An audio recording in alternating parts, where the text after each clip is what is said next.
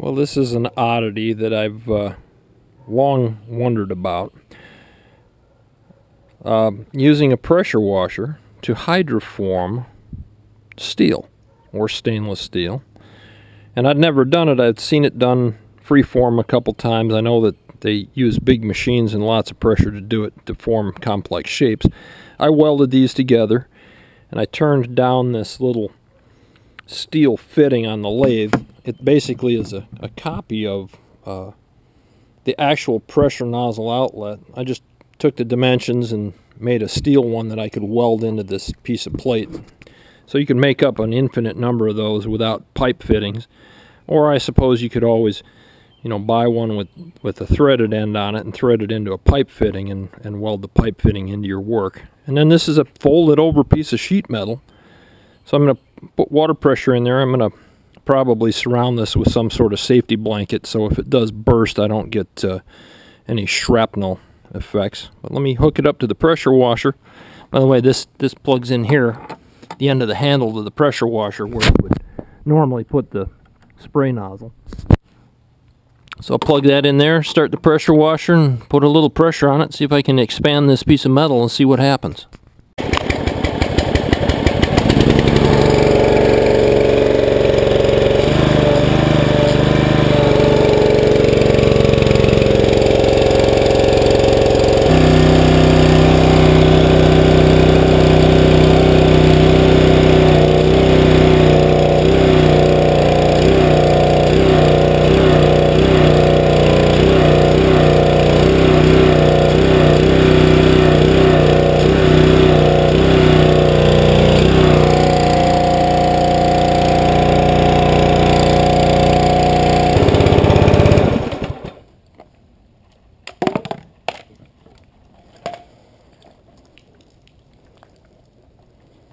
Well, that's pretty cool. In a pinch, you could make up a fuel tank. You saw I had a few pinholes where the water was squirting out under pressure. So quite cool. Now, I could go back and weld up those spots that were spraying, where my welds weren't tight enough to hold the pressure, and probably get this to fill up more. But you get the point. I mean, at this point, it's created about a 1 quart steel capacity. You could weld this up, get it airtight, and use it for an oil tank or a fuel tank or any number of things.